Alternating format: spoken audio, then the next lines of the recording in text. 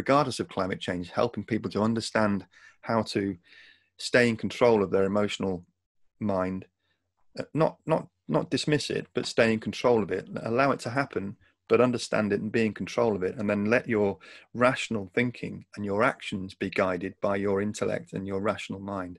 That's kind of been a big journey for me throughout my career, really. But obviously, it's really come to a fore in the last few years while I've been really thinking about it myself. And it's a fascinating field of research that I know a lot of people, psychologists in particular, delve into, and that is a challenge that if we can get that across to more people, then I think it'll help us with the communication process.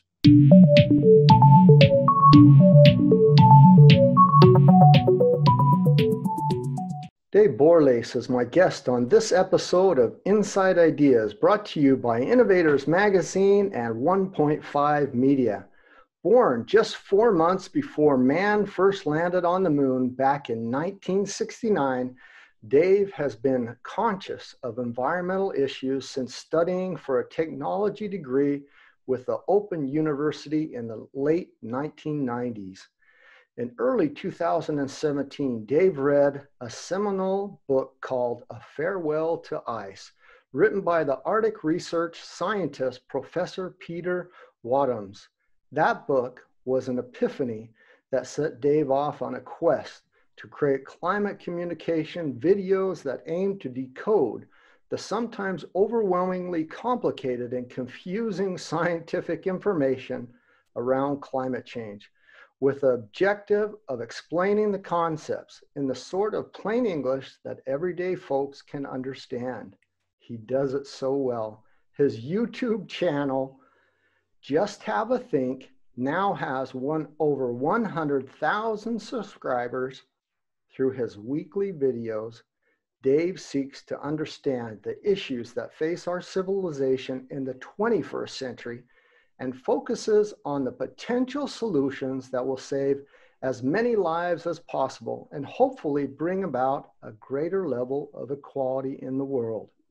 You can visit Just Have a Think channel on YouTube, as well as support Dave through his Patreon site, Just Have a Think. Dave, thank you so much for being here. I could go on and on about your biography and past, but I want to get into that as we speak today. You give us a little behind the scenes look at how your journey has been. Welcome. Thank you, Mark. Great to be here. So not only do you have over 100,000 subscribers, but you have a wonderful video that says nature has learned how to eat our plastic. It has about 1 million views. Congratulations. It's a wonderful video. Nuclear fusion, revolutionary new breakthrough, has about 412,000 views. Also amazing. One of my favorites is the one on water and meat, where you actually give us a little clip and you go out to your garden or your backyard and you start hauling in water and showing us, how much water is in chicken, embedded in chicken, how much water is embedded in sausages, etc. Fabulous amount of work, but just amazing results on what a well-produced video. Thank you so much. Thank you. That's very kind of you to say. You're setting the example, and a lot of people are noticing and coming to you for these type of things. I believe we're aligned in many things regarding climate and the 21st century, the road that we're going. So we're going to have a lot of opportunities to go down some rabbit holes into a deeper dive dialogue. And that's really my hope today. I don't want to tickle or scratch the surface too much. I really want to get in behind the scenes, pull back the curtain and see your journey. That brings me to the first question. You started with a book, but how did that journey go? And I see the evolution a little bit because I've watched the videos, but can you give us a little insight of how that went? Yeah. Someone said that once you know these things, you can't unknow them. And I think that's probably a good summary of where I started and why I'm continuing, really. So I did the degree in the 90s with the Open University. That was a technology degree. Even back then, we were looking at renewable energy. In those days, wind was kind of where it was at. And we studied the Danish example of the way the Open University put it was really trying to teach us how that all solutions aren't necessarily final and complete, and they can't be brought to governments or corporations as perfect entities. They have to be developed. And the great example was in the early 70s, we had the oil crisis, as you know, and the wind power was offered to the United Kingdom as a great opportunity because we're the windiest country in Europe, and it was the obvious thing to do. And because it was in its nascency and it wasn't fully developed, and because the UK government had just discovered North Sea oil, of course, they rejected wind out of hand and just went full on into the North Sea. The Danes had a similar opportunity, and they understood that it wasn't a completely finished article, and they divulged it. I think that's the right word, to their farmers. They basically said to their farmers, look, you've all got sort of windmills of some sort, develop them and see what you can come up with. We'll put a centre of excellence in Copenhagen, bring your ideas to the centre of excellence, and we'll see if we can build an industry out of it, which is exactly what they did. And by the time I was studying for a degree in 1996, the Danes had cornered the wind market. It was worth about £4 billion, I think, in those days, 20 odd years ago, 25 years ago. And so that taught me something at a very young age about, not necessarily looking for perfect solutions, but getting something and working with it. And then, so I was interested in solar more recently. I'd bought a house 10 years ago or so, and I've got this cabin that I'm sitting in now. This is where I do all the videos and all the work. And I wanted to put some solar on here to make it a bit more sustainable and to learn about, solar installation. And I'm a bit of a, gadget boy anyway. So I wanted to get my hands into the wires and find out how it all works and how to convert 12 volts from AC into DC or DC into AC and inverters and all that. So I put that on the cabin. And while I was researching for how to do that, that led me towards, how the internet takes you down all sorts of rabbit holes. And that's how I found the book from Peter Wadhams. So what I thought at the time, I thought, well, climate change is happening and it's apparently a little bit of a problem, and it'd be quite nice if I put some solar panels on my roof, and that'd probably be about as much as I need to do. By the time I'd done research, and then by the time I'd finally read the whole of Peter Wadhams' book, I was like, oh my God, we are really in trouble in a way that I had no idea, really no. And I thought of myself as a fairly well-informed kind of guy. I had no idea of the magnitude of the trouble that we're in. And as I say, once you know that, you can't unknow it. And so that really pushed me on. And so I wanted to start talking about it. I'd reached the age of nearly 50.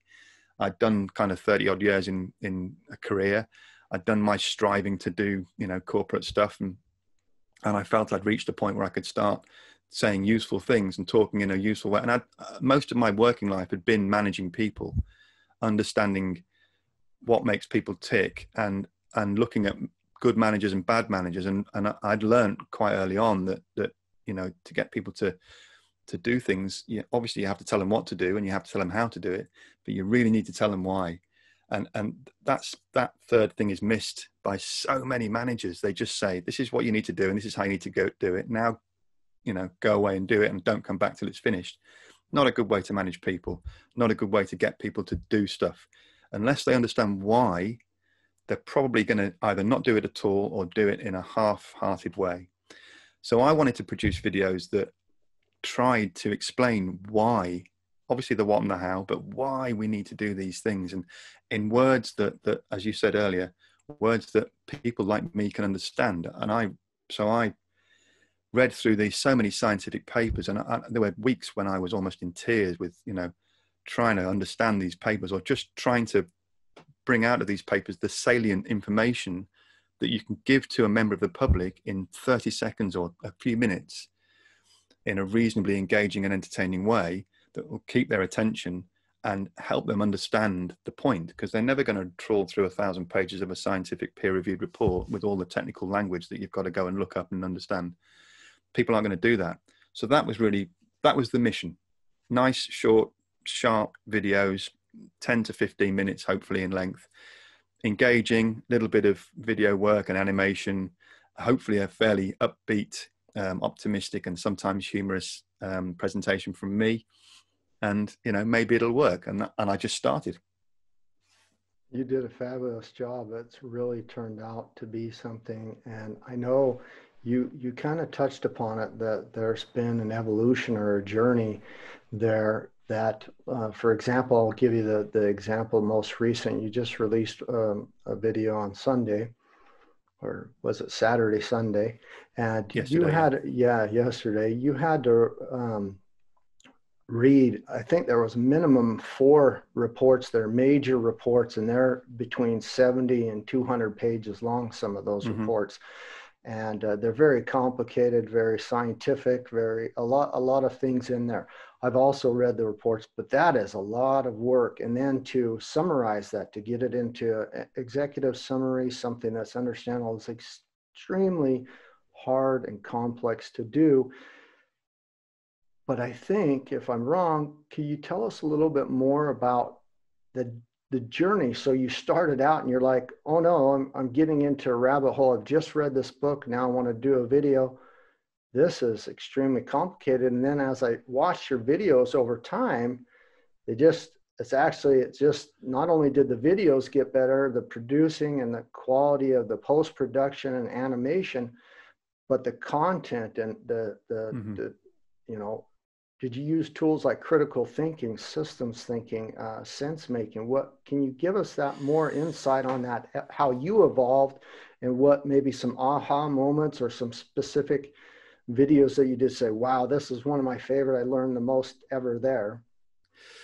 Yeah, I mean, the first few videos were really just, the intention was for folks to come along with me on my journey from relative ignorance through to knowing a little bit more. And it was really, I suppose the real idea was, what can I do in my life to affect change, and what can I change in my lifestyle to try and reduce my carbon footprint and make myself a bit more environmentally friendly, if you like.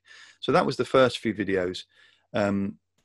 And from a production point of view, it was just, that was really, I figured the first year would be my apprenticeship on learning how to make videos. I'd used Adobe Photoshop and Premiere Pro and After Effects a little bit for work in the past, so I kind of had a passing acquaintance with them, but not much more than that. So I was learning how to use the tools of the trade, if you like, and you'll see that if you watch all the videos, you'll see a progression from quality. The production standards, as you say, have generally improved more and more, and as I've got better equipment, better camera, that's improving all the time. But the journey, the transition from what can I do in my own personal life through to the realization that it was a bigger, more global issue, and I felt I needed to start talking about more global issues, particularly collective action, and pressuring governments to start to put incentives and stimulus, carrot and stick, if you like, to be more proactive in the world. I was seeing that more and more of that as I went through it. It coincided quite nicely with the XR and Greta came along in 2018. So I started in early 2018, and then those movements began not long after that. So I think public awareness was already being picked up by those people as well. And I went and followed the XR occupation of London last April, and that was a very interesting experience. And that showed me a lot about the power of collective activism. Two weeks after that event, the XR people were in a room with Michael Gove, who was the UK Environment Secretary, and his team, and he was asking them what it was they wanted to see the government do. And some of their demands he met. Declaring a climate emergency is a good start. At least it's a public declaration. So I saw all that happening, and so that's kind of led me more and more towards videos about more global things, technological and not so much political, but collective action, if you like. Getting people to get up and stand up and do something. And so there were more and more at the end of the videos. There were more and more sort of just brief summaries from me that talked about, this isn't just a video for you to watch and a bit of eye candy. It's, you can do something here, and if you feel you can interact in any way in your local environment or whatever you can do, don't sit by and watch it happen, because it's happening now.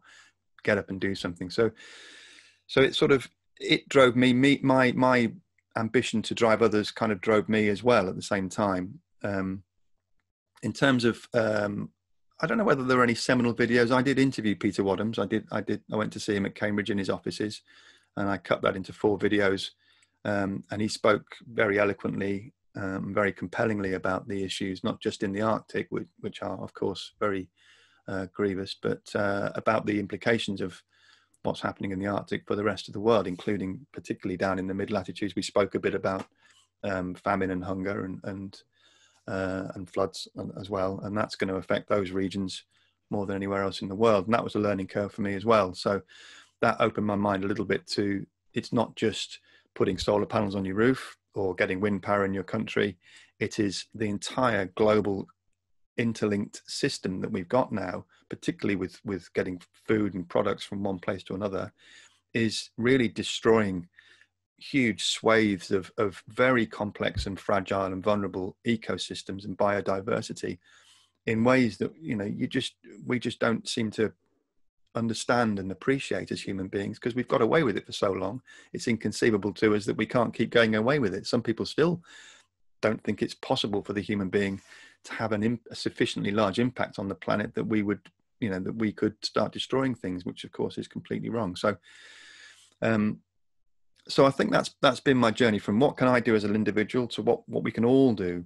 I'm just a drop in the ocean, but we're all drops, and the oceans are made out of drops, and we all make up an ocean. So that's kind of been the journey, if you like. Thank you.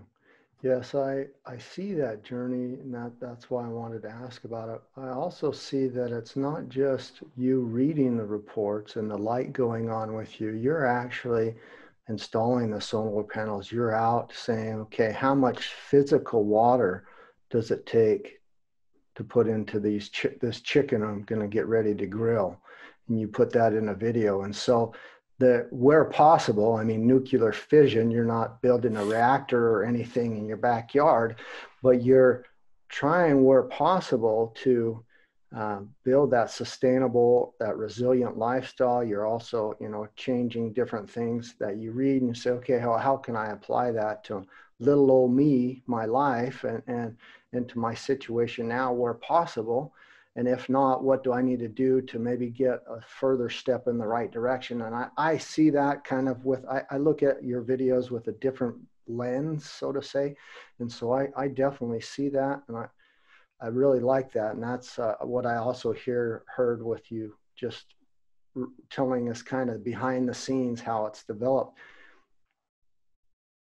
That goes into what we've just experienced, this whole pause, this pandemic, the COVID-19, the Black Lives Matter, the unrest, the kind of crazy distancing and things that we're still experiencing around the world, and to some extent haven't fully come out or don't know if we're going into a second wave.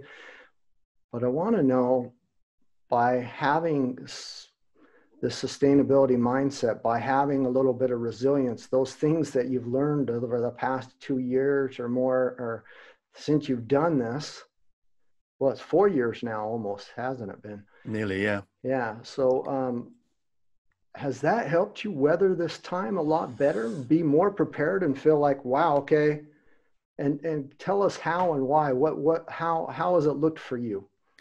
Well, it's a good question, and it's an interesting one. And I think the two things do cross over: climate change, if you like, and living more sustainably, and this pandemic. They do cross over. And I suppose one caveat I would interject just right here is that I do take care not to be. I don't want to sound like, you know, well, at least things I've done, aren't I? You know, the great I am. So that's not how I intend my messages to come across, and I hope they don't come across that way. But the fact remains, I have made quite a lot of changes in my life that have actually, ironically, been quite useful in the pandemic. So, for example, 7 years ago, I stopped driving a car. I don't have a vehicle. A long time ago, I stopped drinking alcohol when I was 35, stopped smoking when I was 30. 3 years ago, I went vegetarian, and then about 6 months later, I went vegan. Excuse me. And again, not because I have a passionate abhorrence of man eating flesh. I understand a lot of vegans do, and that's their motivation. And I'm not a big fan of killing animals. I've now learned that there's no need for an animal to die for me to eat and be sustained. So I'm more practical, if you like. I looked at the land use of animal livestock farming in the world, the big agribusinesses I'm talking about. I'm not talking about small holdings up in Aberdeen or somewhere. The big agribusinesses, and I thought that, I don't need to be part of that. And that's why I went vegan, and I found it was really easy to do and made me feel more healthy. So those those changes that I made in my life, I made because I wanted to, not because anyone told me I had to. Solar and wind, or solar power, certainly on my house, has been a help.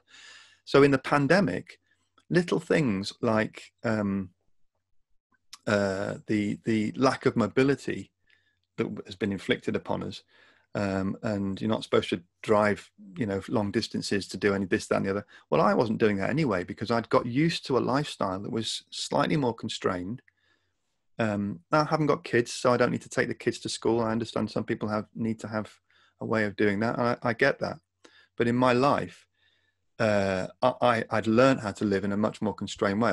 I walk once a week. I walk to the supermarket, which is a mile from my house, with a backpack, and I buy food as environmentally sustainable as you can from a supermarket, I guess. But it's vegan food, so it tends to be quite well sourced. And I try to buy food that's sourced in this country rather than flying it in from all over the world. Fill up my backpack and I walk home, and that's good exercise. So that keeps me fit. I'm not using a vehicle. I'm not even using public transport in that respect. And in the pandemic, that I've been able to just continue that way of life. I haven't really had to amend anything in my life to cope with the pandemic. So it hasn't been a wrench, like I think it perhaps has for some people.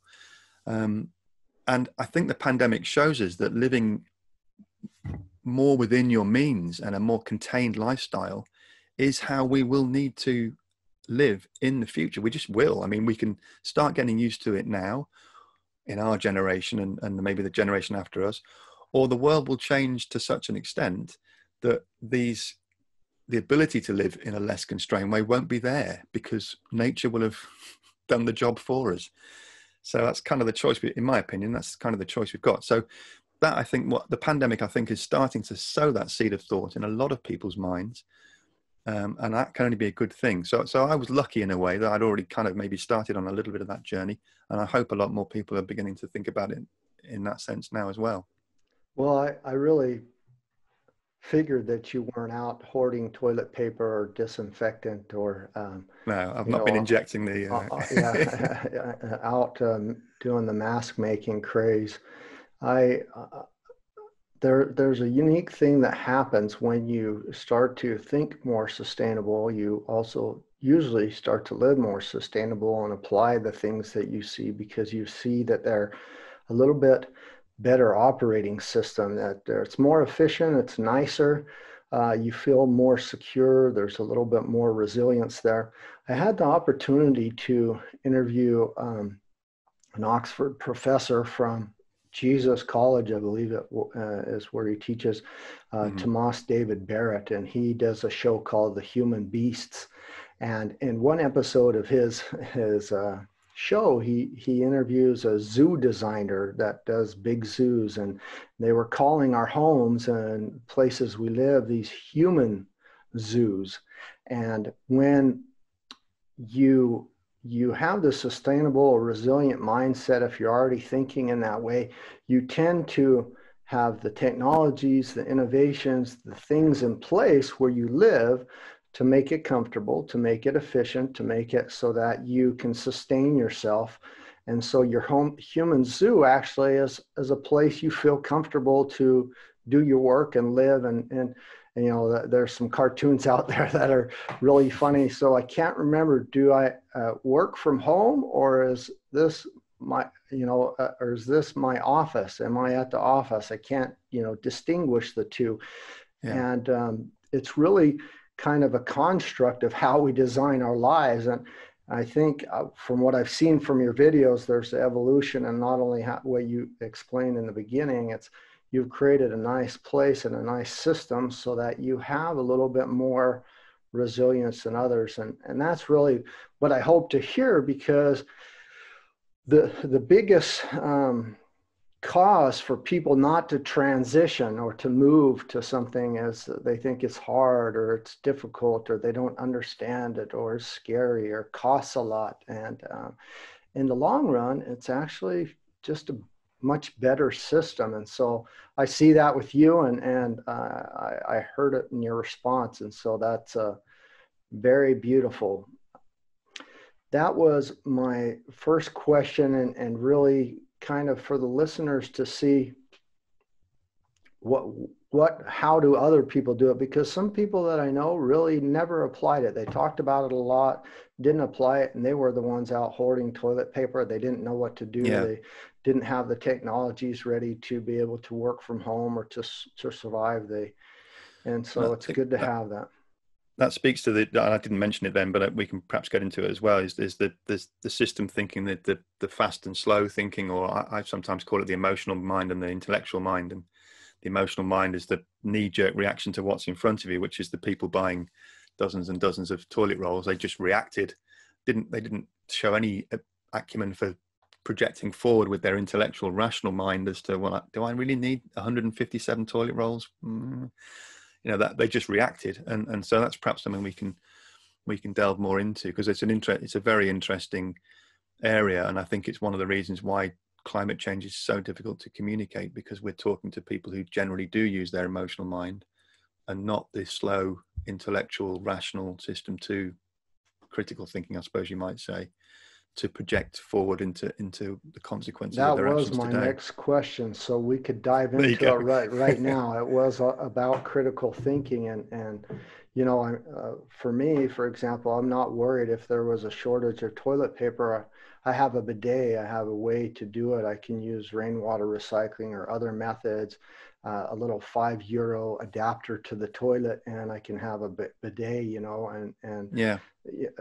Try to think differently of, how to do it. And it's not going back to Neanderthal times. It's actually thinking just, how can I be a little self-sufficient? And so, yeah. But that's a paradigm shift, a mindset, a critical way of critically thinking of the situation you're in, instead of hitting that doom and gloom of panic or hoarding mode. You think different. So let's go down that rabbit hole, because I'd like to hear more what you've discovered and heard. So,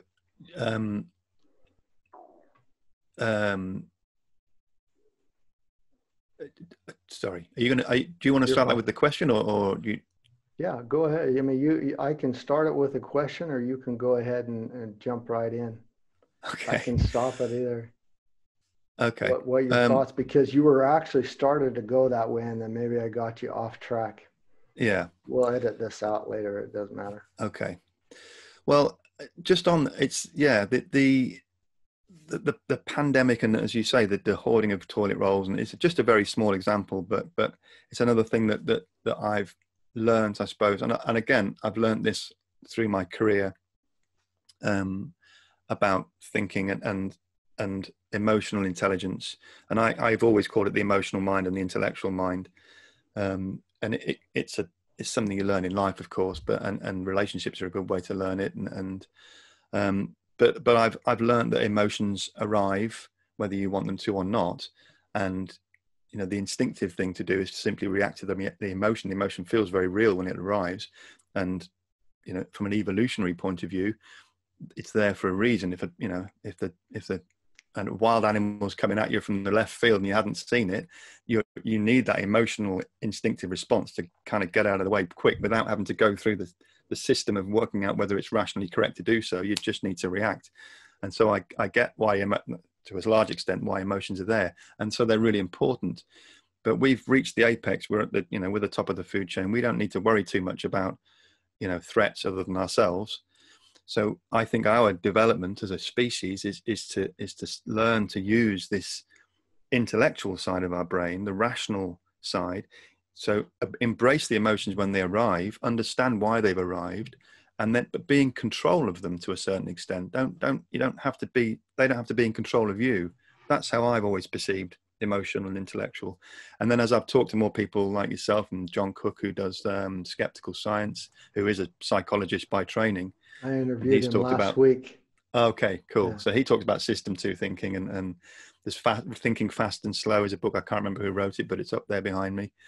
That's quite a meaty book, actually. I haven't finished that one yet, but it's all the same sort of principle. It's the rational thought against the emotive, irrational thinking. And from a climate change point of view, the challenge, I think, of climate change communication is really that we're talking to perfectly decent, normal, hardworking people who just want to get to work each day, make enough money to look after their families. I always talk about this bell curve, and in the middle, although John tells me it's skewed towards concerned and alarm, which is good. But generally speaking, these people are just, they react to the day to day, and we all do it. And the problem with climate communication is, although it's getting more and more obvious as every day goes by, in the last 3 or 4 years, it's become, the extreme weather events have become clearer. The fact is, the long-term consequences of climate change are not emotionally obvious to the average human being. They need to be rationally considered and rationally accepted by the average human being. And that's a really difficult thing to do. To tell someone that, driving a car today means that we could have 3 or 4 degrees of warming, maybe even after you've died, but perhaps when you're a very old person. But you still need to stop driving a car today, because there'll be people alive then that need you to do what need you to change your ways today. Most people are like, yeah, I get that, but it's just not, it's not tangible enough, and therefore I don't care enough. They'll work it out. You can always go down there's any number of reasons why not to do something, and it's very easy to do. But finding the motivation to do something that is inconvenient to you now, because it's the right thing to do for someone's existential, safety in the future, is an incredibly difficult communication message to get across. And I think that's where the critical thinking and these two systems of thinking, teaching people how to do them in the first place, is a good life skill. So regardless of climate change, helping people to understand how to stay in control of their emotional mind, not dismiss it, but stay in control of it, allow it to happen, but understand it and be in control of it, and then let your rational thinking and your actions be guided by your intellect and your rational mind. That's kind of been a big journey for me throughout my career, really. But obviously, it's really come to a fore in the last few years while I've been really thinking about it myself. And it's a fascinating field of research that I know a lot of people, psychologists in particular, delve into, and that is a challenge that if we can get that across to more people, then I think it'll help us with the communication process. I don't mean to put you on the spot, but I'm going to put you on the spot to go even deeper into what you said. Were there any tips or tricks or things that made it easier for you? Anything that helped you change habits or grasp that emotional, say, realize it, give it its merit, and then say, okay, but now I've got to do it a different way because I've just read this report, I've just seen this, and is there any helps or things that for you that made it easier, because you did apply some of those things? I mean, you said you're a smoker, drinker, Yeah. You did all these things. So what was it easy? Those are the things, in fact, and so one of the things that I've learned is to confront an issue, but I've learned that through not confronting issues at every twist and turn through my earlier life, and realizing eventually that it just doesn't work. I can give you any number of examples, but relationships, certainly, the learning to live with loss is part of learning to make a change, and the intellectual mind is, well, I've found it to be extremely powerful in that process. So splitting up with a girlfriend, and I've had several really people who I've really regarded as being, this is definitely, this time, this is definitely the one. We've all had those moments. And coming to the end of those relationships, again, in my younger days, I'd try it both ways. I'm sure we've all done this. You try to sort of, let's stay friends, or drag on a little bit, and maybe, keep opening a wound every now and again, and that's the emotional response, because it's emotional. You don't want to let them go.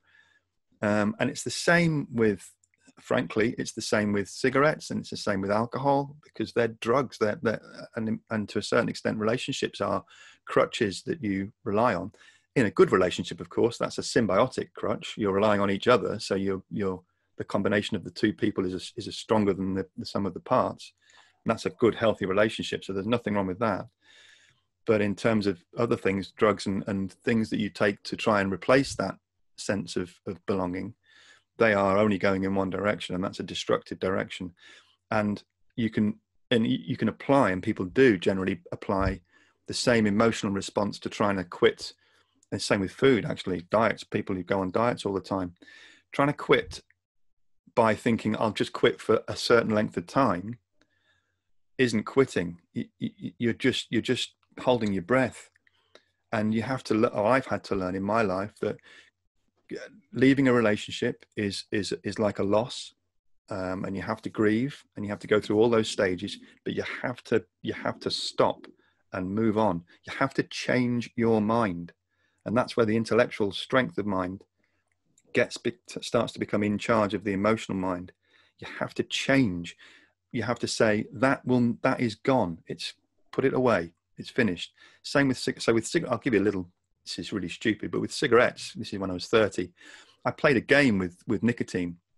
So I was smoking 20 cigarettes a day, and in my mind, to help my intellectual mind make it into really to get me through the first month, actually, because that's what everyone said was the hardest, I kept score. So every time I had a pang for a cigarette and I didn't have a cigarette, 1-0 to me. And pretty quickly it was 2-0 to me, 3-0. In the first day, it was 20-0 to me. And I was winning.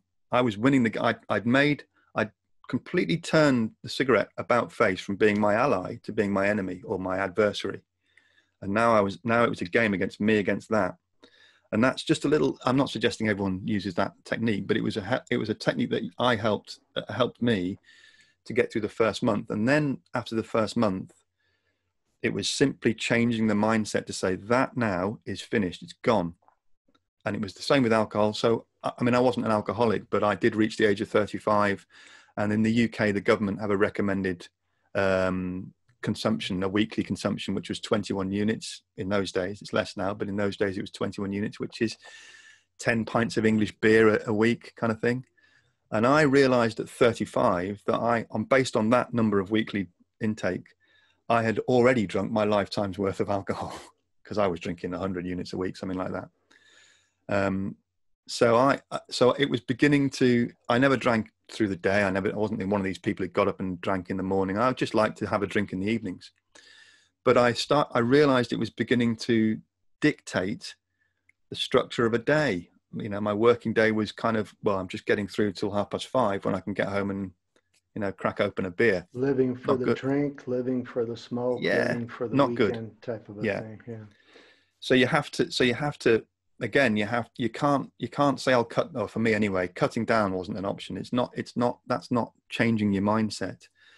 And so I learned to confront the issue that way. To change, you just have to accept that it's gone, put it away. It's finished. Form a gamification almost, the way you kept score.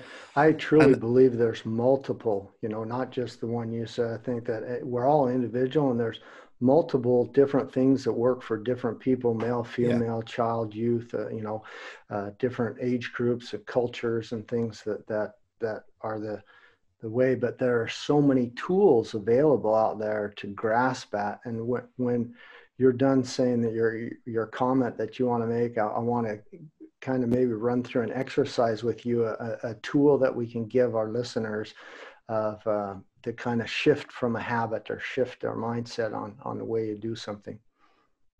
Mm-hmm. You wanted to say something. It was just going to to finish on the benefit of doing that way, because what I've just described sounds, oh Christ, what a nightmare. Actually, I cannot begin to describe adequately the huge benefit of applying that discipline to your life, because once you've done it, and the crutch, you've realized you don't need the crutch, and you've reconstructed the way you act and operate on a daily basis without that crutch, the benefit, the liberation, if you like, is amazing. I mean, I'm not just saying that. It is surprising how much better things are when you realize that these things aren't helping you, they're just hindering you. That's the benefit. But again, you need the ability to see past the here and now, to understand that that's what's going to happen. And that's the difficult part. But having gone through it in my life and realizing, come through the other side with those examples that I've just talked about, I realized that's the goal. That's the prize that's available to you. That's the last point I was going to make. With addictive substances or habits that are really bad for health, this is probably not the best method or example of how to do it, but just another simple kind of not only an analogy, but example of how we can change our habits. I want to run our listeners through it, so those who are listening on podcast kind of follow along. I want you to fold your arms together, and then I want you to look down at your wrists. And for me, my right wrist is up. I don't know which wrist is up for you, Dave. I've got my left wrist. Your left wrist. Okay, now that's because it's comfortable. That's how we've always done it. It's the way we've been learned. It's just comfortable. We don't even have to think about it. Now I want to drop your arms for a minute, and I want you to recross and fold your arms. And again, for me, it's always pretty much the right. I don't do it different. But if now, did you do it different? I tried to deliberately, and it feels extremely uncomfortable. Exactly. So what happens if now we were to do it a third time, but to do it the different way, it goes slower. It is possible, but just like I saw in the video with you, you had to think about it. You kind of, you're like, okay, well, how do I put the other one up? So one, you have to think about it. You have to physically think, and how do you do it? You could tell that it wasn't comfortable. It wasn't what your habit was. But it is possible. If you practice it probably, 30, 40, 50 times, then it might become a habit or very natural once we do it. And it's just something that we kind of have to consciously think about. With a lot of habits, with a lot of changes, not so much with the addictive ones. If we have a bad day and we don't want to get up and do our diet or go to the gym, then we have one day where we sleep in. But if the majority of your days are the ones going to the gym and doing the workout, or the majorities of the ones are changing your habits, moving in the right direction, over time, that building a habit and building that change, and it really helps to turn on that light, because you see the benefits of health and weight and surrounding in your environment. You see that it's actually a better system. It works better for you. And, there's so many tools and to use, to apply, to change that are mixed with the mind and body, and not just the emotional and the mindset, but it's also physically getting into a habit of doing something. And it's really a freeing thing. And I appreciate you going down that rabbit hole and sharing that with me. Your last video that you released yesterday was a mixture between the Sustainable Development Goals, the SOFI report, which is the state of food insecurity, security, nutrition, that was just released. And you had to read a couple, I believe it was the IRENA report and a few other reports on that. It was a fabulous video. But I'm an advocate for the Sustainable Development Goals. I want to know your view after reading that report and doing that podcast. Do you believe that the Sustainable Development Goals are a roadmap, a plan for 2030 to get us there? Are they achievable? in your mind? Can you tell us a little bit your thoughts and feelings on that, what you learned? Yeah, I can. I mean, I think they are a roadmap.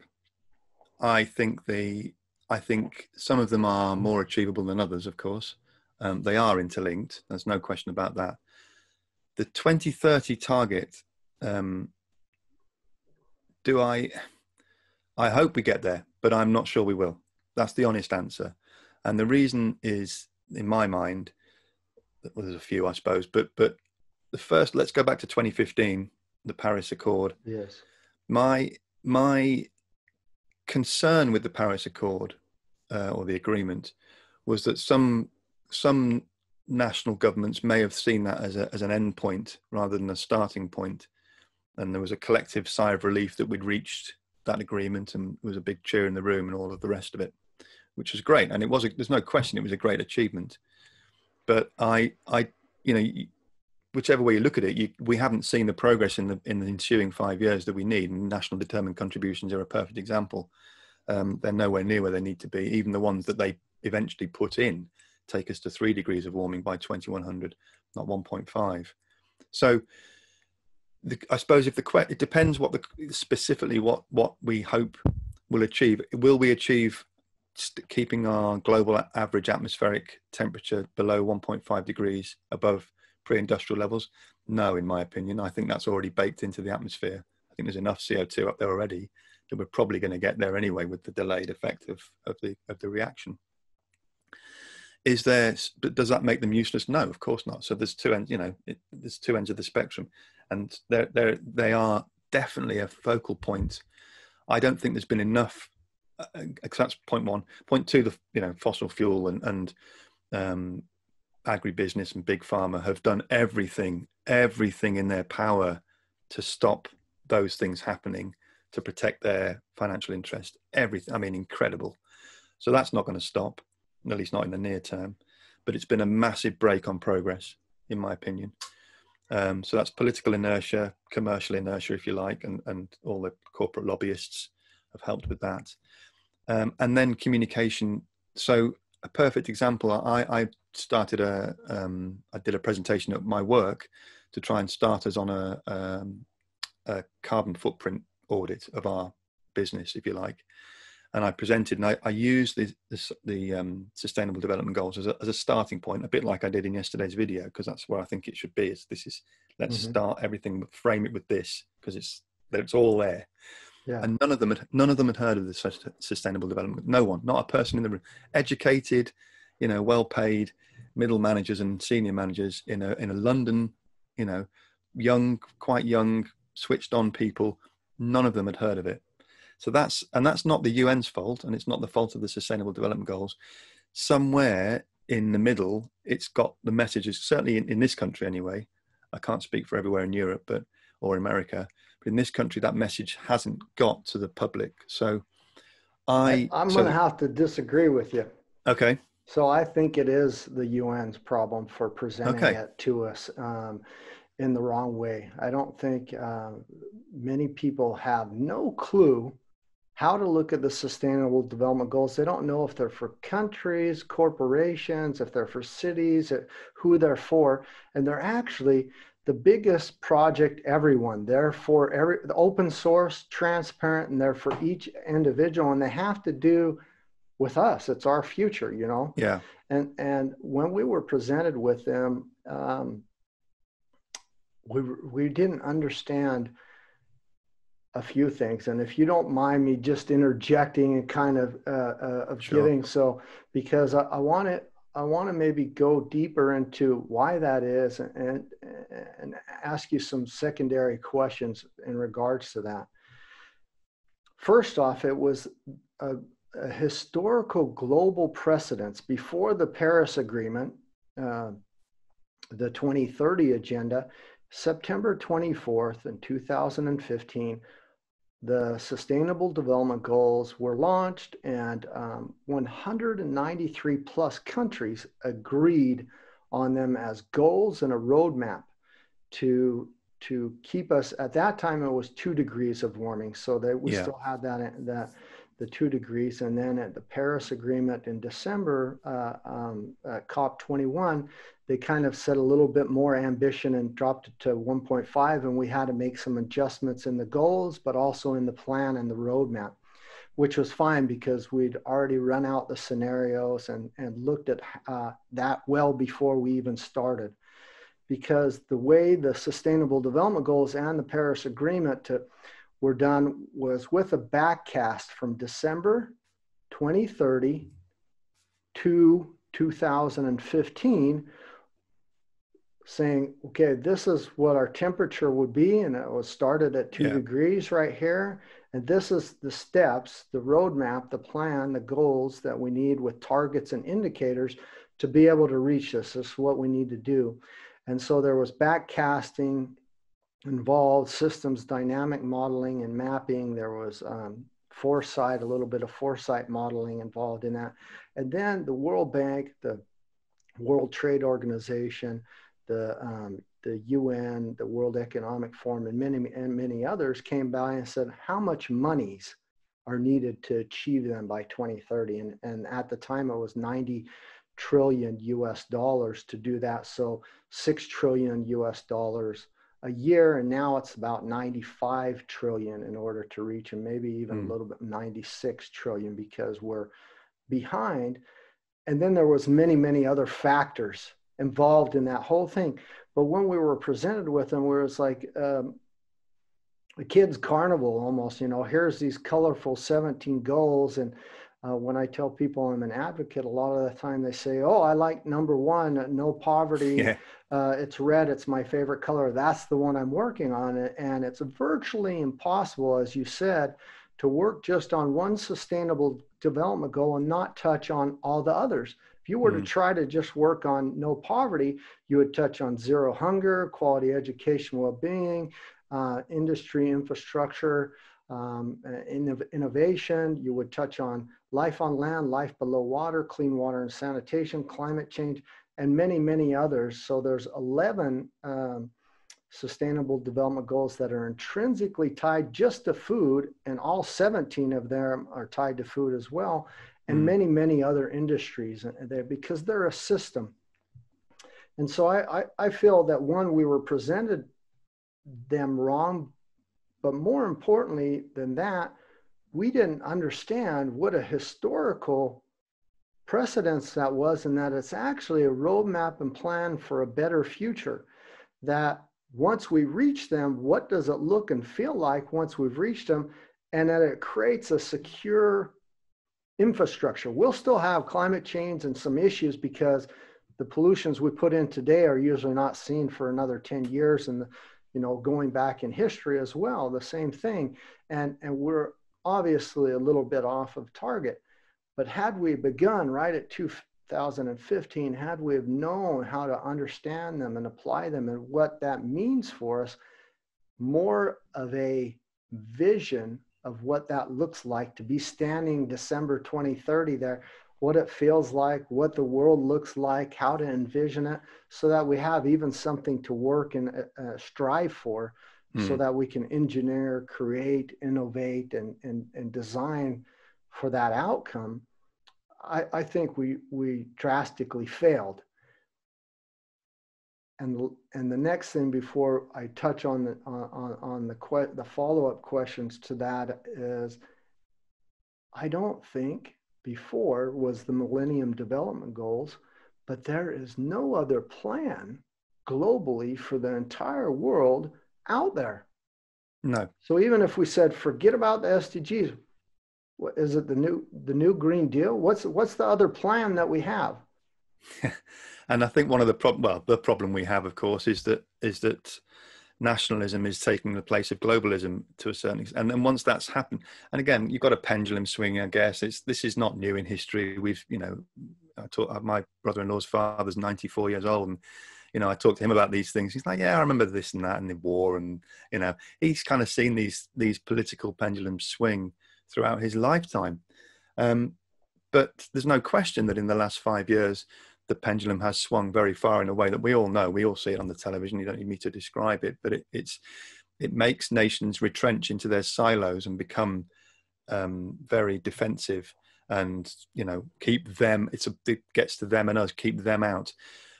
So that's one thing. And you've also got other political agendas, and the main one, of course, is China's ascendancy in towards being the dominant economy in the world, and the United States are very unhappy about that, understandably.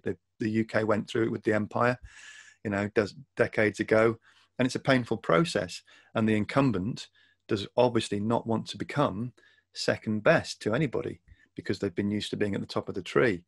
That is happening, and Mr. Trump is exacerbating that in a way that no one could possibly even have imagined. And let's hope in November that situation changes, without wishing to be too political. But I think for the good of mankind, it's important that he's not the leader of that country for the next 4 years, because he's done enough damage in the last 4. That dynamic is happening. And then you've got the European Union, you've got the UK coming out, and Brexit. These are all big, important, super blocks of power that govern more or less how everything works in the world. And it's interesting when you talk or hear from people that write the IPCC reports, who were these, the seminal report, as you know, the SR15 in 2018, which is the one that really hopefully certainly woke me up. Another seminal moment in my time on the video making process was to cover that in quite some detail in 4 very detailed programs. But the comment that you got from the authors of the reports was that we bring all the information in, and then we spend months dotting I's and taking one word out of a sentence because it's not allowed by all the international lawyers, and has to be agreed by every single political nation involved in the process and their lawyers. It's got to be legally binding. All of these things makes it almost impossible to really give a strong message. And even though it's a very terrifying document, it's still probably been reduced down to the lowest common denominator that's acceptable to all. And I think in a similar way, the SDGs have suffered from that barrier in terms of getting a global consensus. What we need is global consensus. What we need to understand is that this is one life support system in the vast emptiness of space. Never mind Mars or the moon. That's a nonsense. We might get there, but it probably will be an affectation rather than something useful. We are living on this planet. We've always lived on this planet. We are supremely adapted and evolved to live only on this planet. And we need to make sure we look after this planet. And that means one goal, one ambition, one drive, coordinated action by every country on Earth, not retrenching into our silos and becoming nationalistic. And as long as we sort our country out, don't let anybody in, and then we can have our little ecosystem in our country. It's so short-sighted. And the people that think that might work, and billionaires going into their bunkers or whatever it might be, they think they can insulate themselves from nature. They are insanely deluded. Yeah. So again, as I said earlier, we can either buckle up and understand and confront the issue globally as a global collective, or nature will just do it for us. It's happening. Whatever, doesn't matter what anybody says. Nature will sort it out. We can work alongside nature and get it right, or we can try and battle nature and probably be our demise eventually if we're really pig-headed enough to let it happen. So that's the problem I think with the SDGs, that they need to be. And again, just to finish, talking about the thing that gives me hope. One of the things is this pendulum mechanism. That's already moving in the other direction, in my opinion. And so I think we will see in the next 4 years, I'm very hopeful about this, we will see a movement back towards that global consensus. And so that's why I'm still hopeful. And I think there's still a chance. We've still got 9 years left. Needs to be a busy 9 years, though. There's a lot of chance and hope out there. I wrote the Sustainable Development Goal Manifesto for the United Nations. And the reason I wrote it was to give people a vision, an idea of what that world looks like, so they could envision themselves standing in this world in December 2030, because we're kind of both these Trekkie or kind of nerdy techno-lust type of guys. We like the technology and the editing tools and things. But if we don't have a media or a vision, what to envision the future, then we can't create, design, or engineer. We can't reach it. And if you don't mind, I'd like to read it to you and then give you the one disagreement that I have, and it's not that major of a disagreement with the SDGs, but I touch upon it in the manifesto, and I'll explain it. But I'd like you to maybe close your eyes or envision what it would feel or look like to when I'm reading this manifesto, when we reach it in December 2030. Imagine a world where there is no poverty and zero hunger. We have good health and well-being, quality education, and full gender equality everywhere. There is clean water and sanitation for everyone. Affordable and clean energy has created decent work and sustainable economic growth. Our prosperity is fueled by investments in resilient industry, innovation, and infrastructure, and that has reduced inequalities. We live in sustainable cities and communities, and responsible consumption and production has healed our planet. Climate action has stopped and reversed the warming of our planet, and we have flourishing life below water and abundant, diverse life on land. We enjoy peace and justice through strong institutions and have built long-term partnerships for the goals. Now, that's a future that I'd love to live in. That's kind of this global citizen, this globalized world in some respects, where everyone everywhere has all these basic, universal, inalienable rights, and it creates a nice infrastructure to springboard off into. Now, the two areas that I disagree with, and it's really only one, but it's two. One is, instead of just decent work and economic growth, I entered the word sustainable growth, economic growth, because I think capitalism and economic growth, they're just like the book, 1972, The Limits to Growth. There is a limit to growth. And if we have sustainable economic growth, one that's good for all humanity on this planet, that's good. And then the second one that I added was resilient industry, innovation, and infrastructure. There is industry, innovation, and infrastructure that's not at all sustainable or resilient. And it's just out there to take the resources as quick and fast as possible. And it's this cradle to grave mentality. And if we change those two things and build that vision, and boy, what a beautiful future that truly can be. And I wanted people to have that vision. The added caveat to knowing how they work in a system, to understand the monies, the roadmap that's been there, the historical precedents, is also, as humans, we're unaware of the exponential function. We don't understand exponential at all. So how quickly that goes, how it works, how it's working in our lives, and things in the good, bad, and ugly in our world already is growing exponentially. Climate change and pollution and many other things. There's a flip side to that exponential function, and it can be used for technology and computing, but it also can be used at solving the problem we're in this pandemic.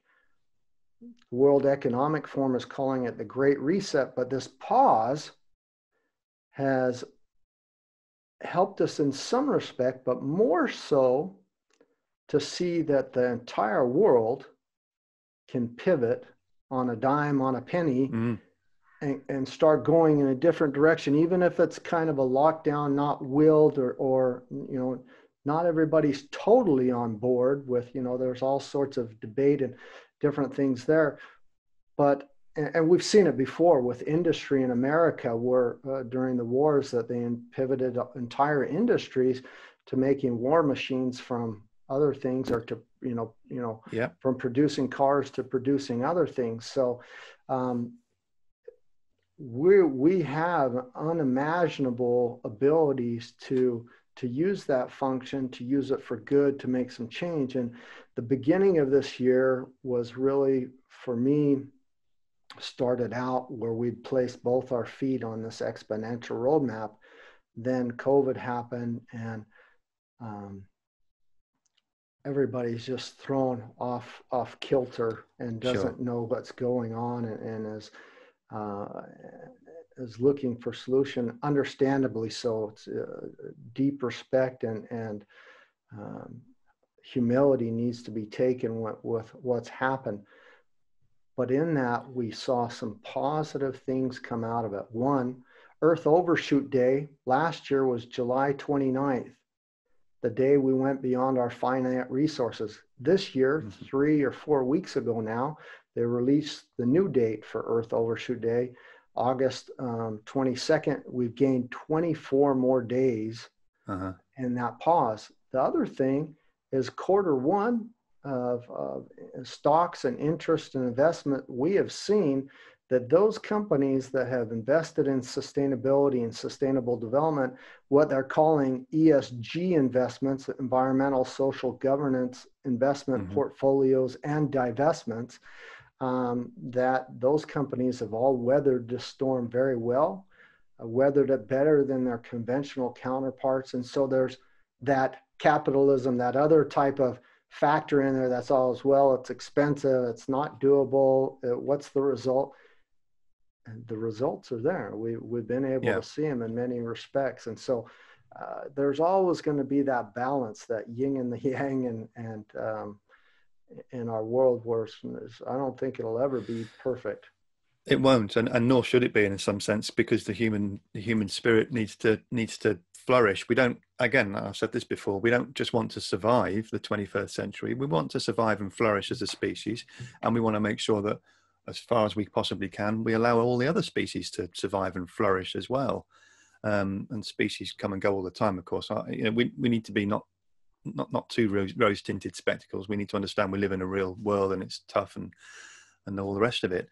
But we have characters and personalities, and those need to be allowed to come to the fore within the context of sustainability and sustainable living.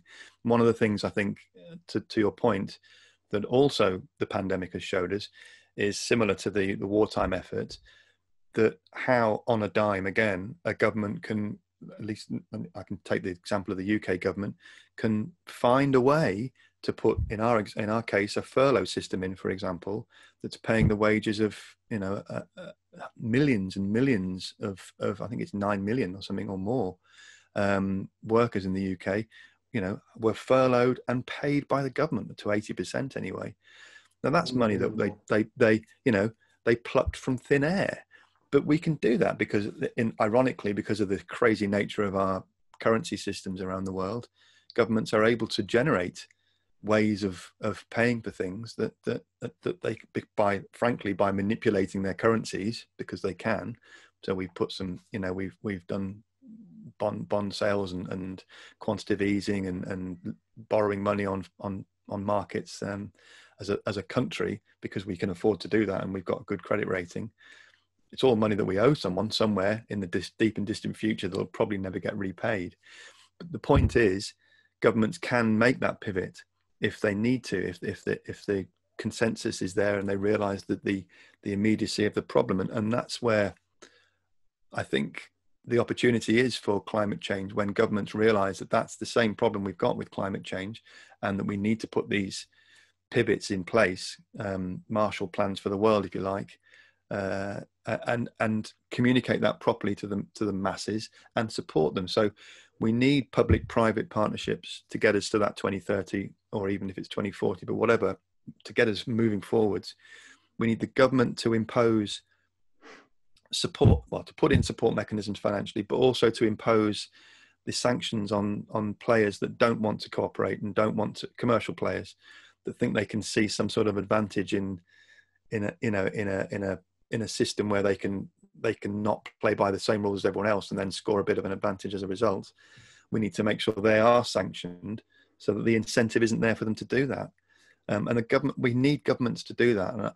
And I'm not saying we need to go to, everyone immediately goes, oh, you're a socialist, communist, pinko, whatever. Yeah. I'm not saying that. I'm not saying government should dictate. I read Animal Farm, and I know how bad it can get when, all animals are equal, but some animals are more equal than others. That's not a world I want to live in either.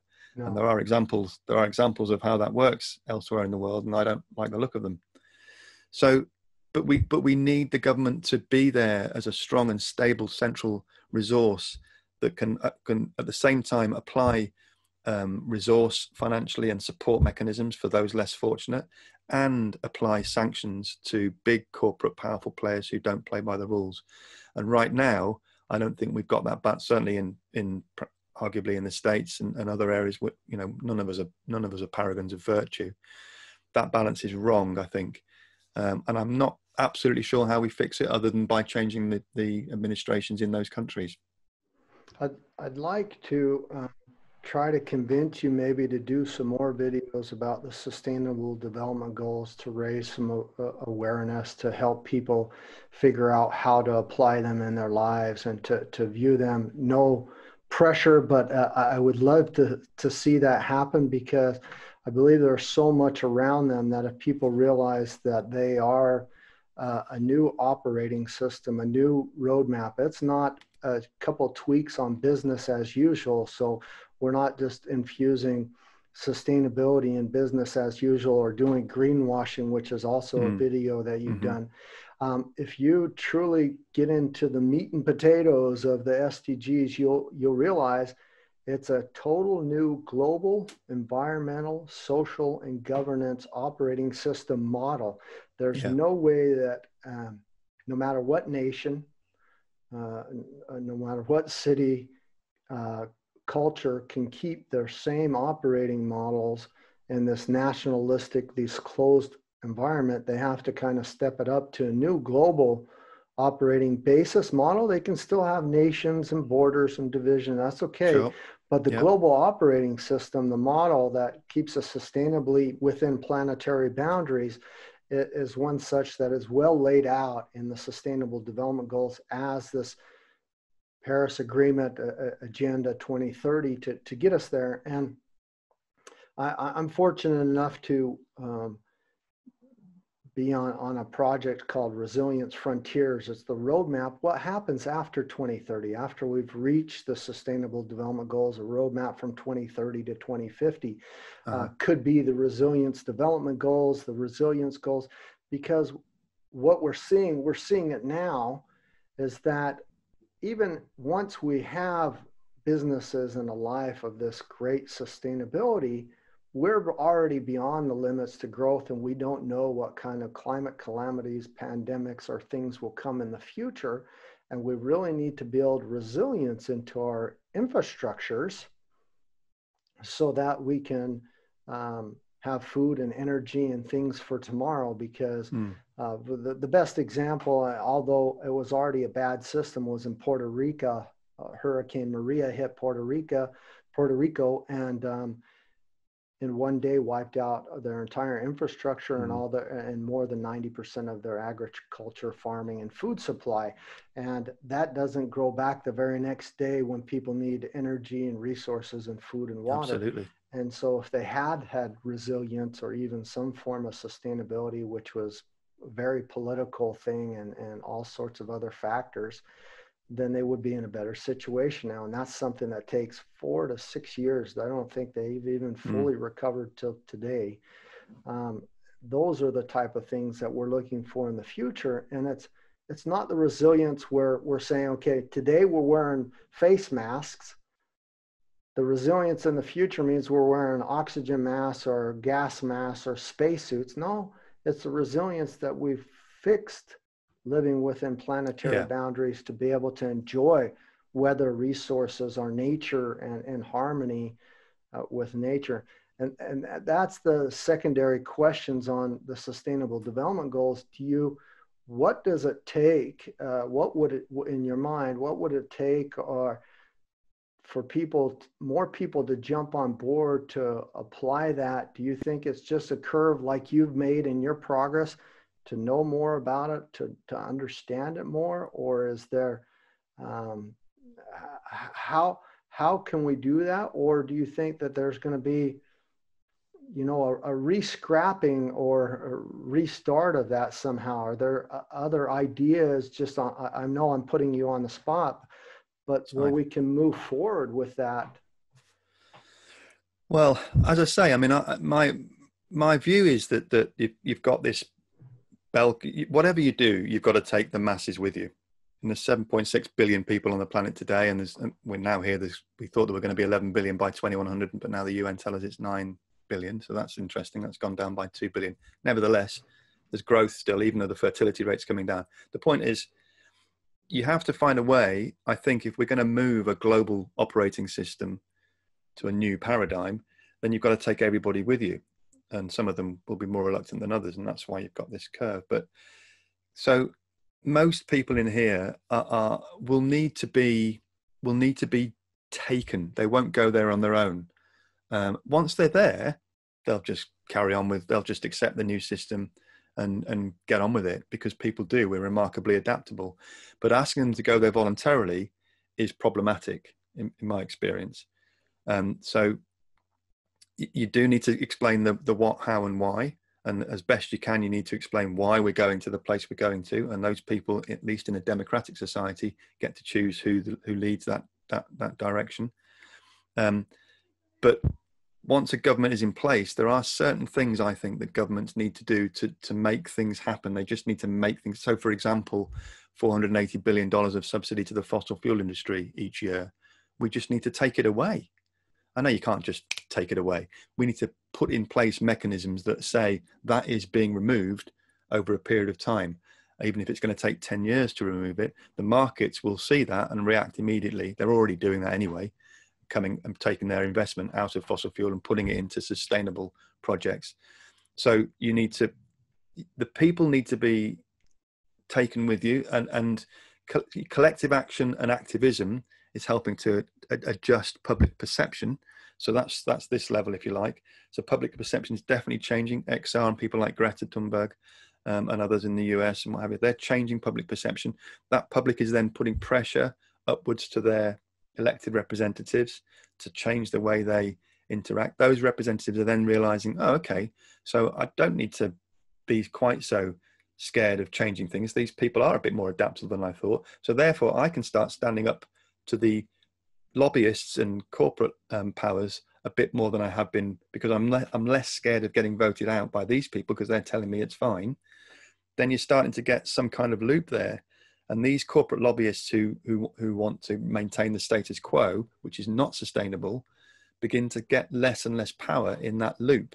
And that's a virtuous circle. And it's starting to happen already today, at least in Western democracies.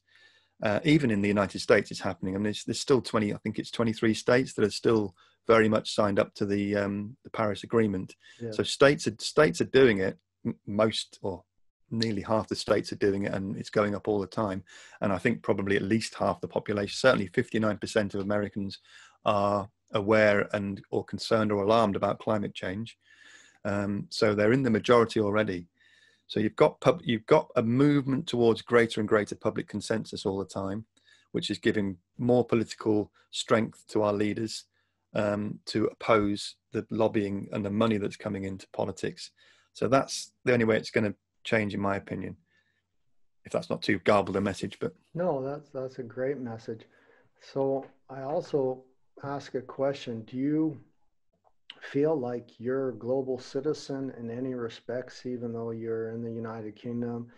And what if the future held a world where we had removal of walls and borders and nations? How would you feel? What are your thoughts on that? Have you read anything or done anything in that respect in your videos or your research? Well, this is a double-edged sword as well, I think, Mark, because I suppose you've got near-term and long-term consequences of what you're describing. And some of those will be brought about by climate change as well. So from a global citizen point of view, my own personal view is if we had more global integration of and interracial integration as well, and more people moving and starting to understand each other's cultures and maybe even interbreeding, and we start getting a global species, if you like, that's a little more homogenous, I'm not averse to that at all, because I think that will build in greater empathy around the world of each other's cultures. And again, you can still keep national identity, but the near term worry that I have is that climate change is going to do that anyway, because the damage we're causing in many parts of the world will mean people have to migrate away from areas that are simply inhabitable. They can't grow food anymore, and they're going to have to move. So that's going to be forced upon us. So the urgency to knock down these walls and to become more acceptant of others into your space is growing every day, because the climate change is causing that to happen. So in the short term, this is why I say it's a double-edged sword. In the short term, my worry is that that's going to cause a lot of destruction of life as well as property. There's going to be conflict. Take Bangladesh as a good example. I think there's 160 million people in that country. The bottom of it's pretty much almost underwater, and they get huge storm surges every year, as you well know, destroying vast tracts of agricultural land and people's livelihoods. And many of those people ideally would move northwards away from the lower lying ground. And they're not being allowed to do that by restrictive practices, particularly by India, who literally put up a wall. There's a bigger wall between India and everywhere else than there China, is in the south of America. So a lot of people are going to die. Those people can't get in anywhere else. They're just going to die, and millions of them. And that's my great sadness about the near term. And I'm not sure we're going to avoid that in the 21st century. Millions and millions of people dying prematurely. And I have to accept that and perhaps look to the longer term, when this integration that you talk about and this greater globalization, the project of this global reset of a new operating system, my personal view is it's a bit sad, but I can't see that happening by 2030. I can see it happening, and I don't think we're going to go extinct in the meantime. I just think it's almost inevitable that we're going to do ourselves quite a lot of damage, and in so doing, we probably will realize that we need to embrace this new system, whether we like it or not. And then once we've embraced it, life will go on and the world will be certainly a better place. I won't be around to see that, I don't think. But I'm still hopeful that and I'm very aware that what I do today affects the outcome of that journey. And the more I do today, and the more you do, and the more everyone else does, the better chance we have of proving me wrong and achieving that result, maybe in my lifetime, or even, who knows, by 2030 or 2040. That would be amazing. But I think that will take a change of public collective action and philosophy, probably the like of which we haven't ever seen in our history. So that doesn't mean it's impossible, but I think it's very, very tough ask. So I've led you on a path to two of my most difficult questions to answer for a lot of people. And I want to caveat it a little bit, because you've done, in some respects, you're telling me you're not 100% optimistic. You're not sure we're going to make it, or think that there's definitely going to be some human suffering and things, or that you might not live through it. But you've also reported on, for example, the batteries in aviation, or different type of hydrogen fuel, jet fuels for aviation. And in that report, which is a small glimpse into the future of air travel, we're seeing numbers of 2022 to 2024, 2026 at the latest, for an actual total different vision of just that one sector, which also has a huge social and environmental and also impacts on nations and borders, on how we travel and get around, and how that looks for the future. So that's a kind of a vision in the future. And you've researched it. I don't know how you've seen the numbers lately, but there's hundreds of thousands of companies working on this, moving towards that. Ilium is prepared to do a autonomous 5-passenger taxi by 2024, the latest, and many, many others that you did. So that's a glimpse of the future. And it's fairly quick. If you were to ask us even 10 years ago, we'd say, no way in hell. That's science fiction, right? Just same way most people speak about the internet or autonomous driving vehicles, we say never will happen. It's science fiction, because we misjudge the future and that exponential function, how quickly we can achieve that. The second one that's important about that vision of the future is also, you do a lot about renewables, batteries, and those trends, which are growing exponentially. Yeah, for sure. That sustainable innovation. Yeah. So with all that in mind, I'm going to ask you the burning question, WTF, and it's not the swear word. It's what's the future? And I don't want to know what it is for everybody else. I want to know what it is for Just Have a Think, for you, Dave. That's what I'd like to know. So you're right. All those things are absolutely true. And I will continue to, the future for me is to continue to champion those people who are working on these innovative technologies we're really talking about the energy system here rather than the food system. And the two things are so closely interlinked. But from a purely energy system point of view, the future for me is distributed smart grids across nations and even across continents. And that's happening in Europe at the moment. That's being implemented as we speak. People are getting smart meters. And if you know, your viewers and listeners and we can envisage a world where, let's take the UK, for example, there's 27 million homes in the UK. If each one of those homes had an electric vehicle that had vehicle to grid capability. So that's basically a battery with a wheel at each corner. Charge it up at night. It's ready. It's full in the morning. You go to work. You do whatever you need to do on electric. That electricity comes from a grid that's supplied by renewable energy, wind and solar, and maybe hydro, and maybe a little bit of nuclear in the short term. That's another. We won't go down that perhaps, but but there's 27 million of them, and in the home you've got an electric boiler that also has a battery that has that battery to grid technology. Those are being built today as well. And homes can be converted very, very quickly, as you say, across to these technologies. All of a sudden, the problem that most fossil fuel and deniers tell you is this problem of spikes and base load energy for grids. All of a sudden, that problem is almost eliminated, not quite, but almost eliminated, because the spikes don't exist. And there's so much micro input coming from so many millions of different sources. The only challenge is managing it in the central hub of the grid, which is just an algorithm.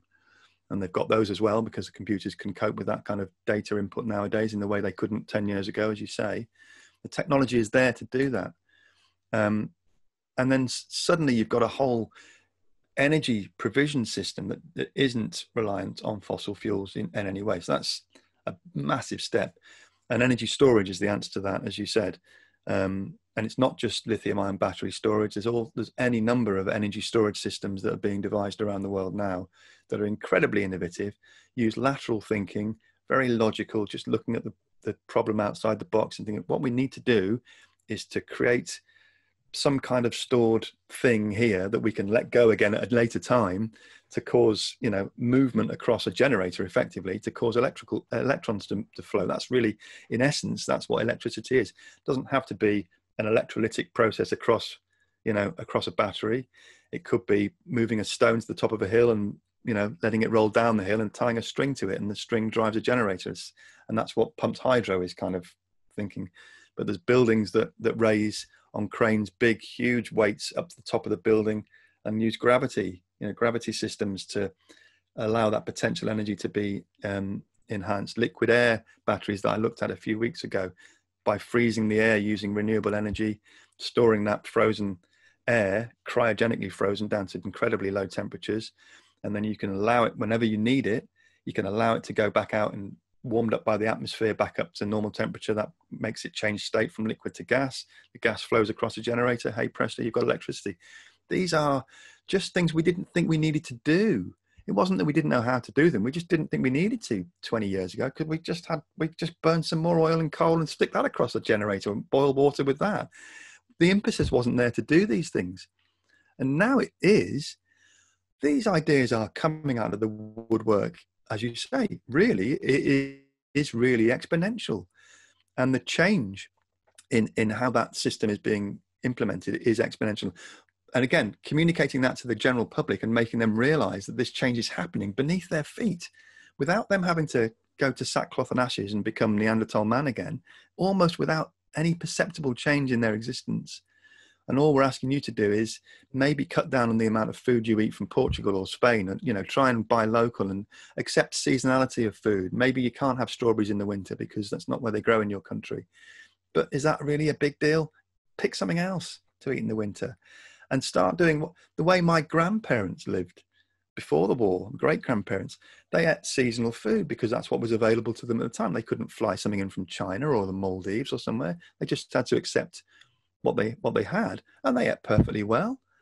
Not a problem. So there is hope. I am pragmatic, really, Mark. I'm not pessimistic, and I'm not a sort of blindedly optimistic. I am pragmatic. These things won't happen by magic. They've got to be done by, and from an energy point of view, it's pragmatic, hard-nosed engineers, you know, girls and boys engineers, who are doing these things today all over the world as we sleep almost, and these systems are being put in place. So that does give me huge hope. But most of that activity is taking place, to be fair, in the Western industrialized world. And I really would love to see more of it taking place in the developing nations, so that we can leapfrog this reliance on fossil fuels to get them up, which is what they're doing really, to get them up to the level of development that's somewhere equitable to us. They are, to accelerate that process, there's a temptation to use fossil fuels, and China are not helping in that. China are shipping a lot of their coal across to Asia and Africa as well to fund projects that are not, you know, not being made in a sustainable way. So again, I see great progress in the Western industrialized nations, and through no fault of their own, we're not sharing that progress with our friends and cousins in the developing nations. Can I put you on the spot and say, can you give us a paragraph? What's the future? That was the question you asked me, wasn't it? I digressed. No, you didn't digress. You answered it in many respects, and I kind of set it up a little bit because of that. But is there any way for you? It's for you, Dave. You need to answer the question. What's the future, Dave? And if you could do it in a paragraph, I'd love that. Since you're so good at this with your videos, I know I'm putting you on the spot, but the future for me is freedom to behave the way I want to behave, with the knowledge and the wisdom to use the resources available to me in a wise and sustainable way, understanding that everybody around me is doing the same thing. So we're all in it together. I'm a Liverpool football fan, soccer fan. Bill Shankly was the manager when I was a boy, and he said, the socialism I believe in is everyone working for each other and everybody having a share of the rewards. It's the way I see football, and it's the way I see life. Thank you. Wow, that's absolutely beautiful. Now, this is probably my last hard question for you, and it's very similar to the burning question, with a little bit of a twist,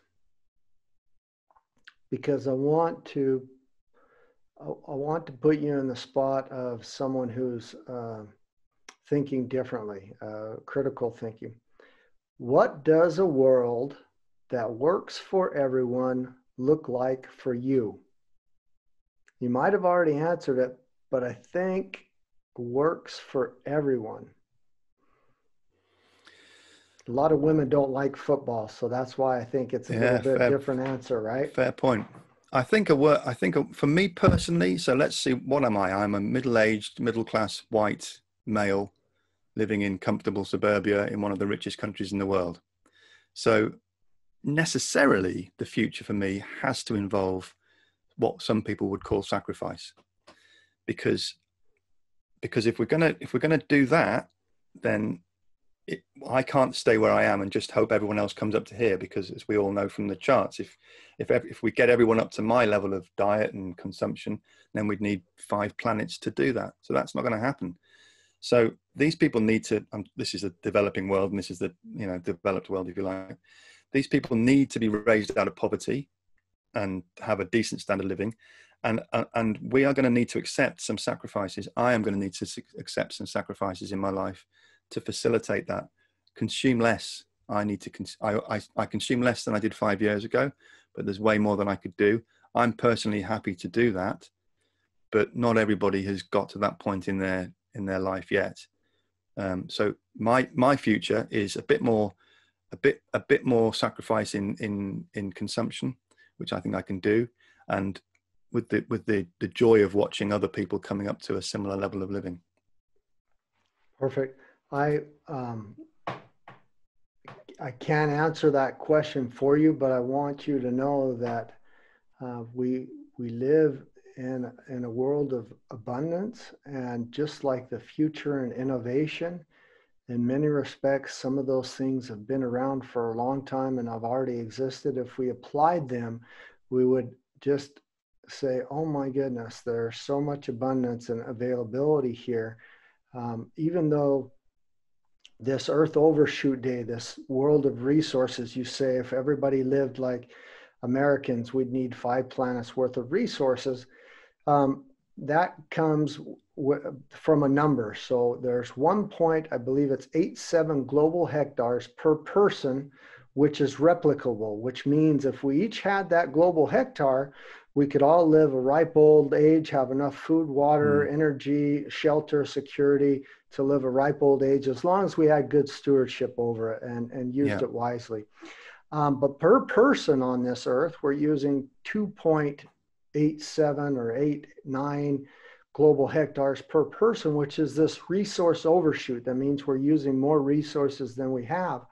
A lot of that is if we, even though we're all here at the, you know, or not all, there's the developed world that's, I hate to have the inequity to say we're up here living the good life, is up here.